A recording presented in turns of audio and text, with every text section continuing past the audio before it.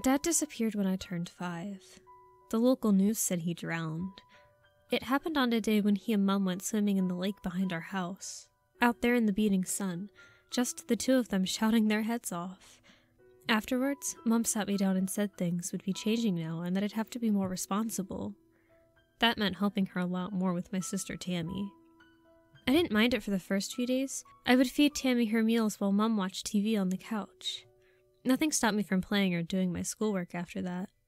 Until Mum, now smoking cigarettes or drinking alcohol, started asking me to play with Tammy, and to change her diaper, and to read her a bedtime story. I asked why. And Mum said, as the bigger sister, it was my job to help. I asked my teacher at school about it. She said that Mum had this thing called a depression, and that I should help as much as I could. That wasn't the news I was hoping for. At 5, your last wish is to be stuck with your sister of 3 all the time. I don't think Tammy liked it either. She would sit there, as I fed spoonfuls of mashed food between her cracked lips. Her eyes stared straight ahead, and her fingers always stayed curled like bird claws. After the 3rd day, I'd have to hold my nose just to get near her. And she didn't talk anymore.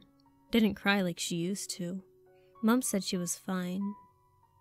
I thought maybe Tammy got a depression too. She'd been that way ever since the morning that Dad and Mum went to look for her in the lake.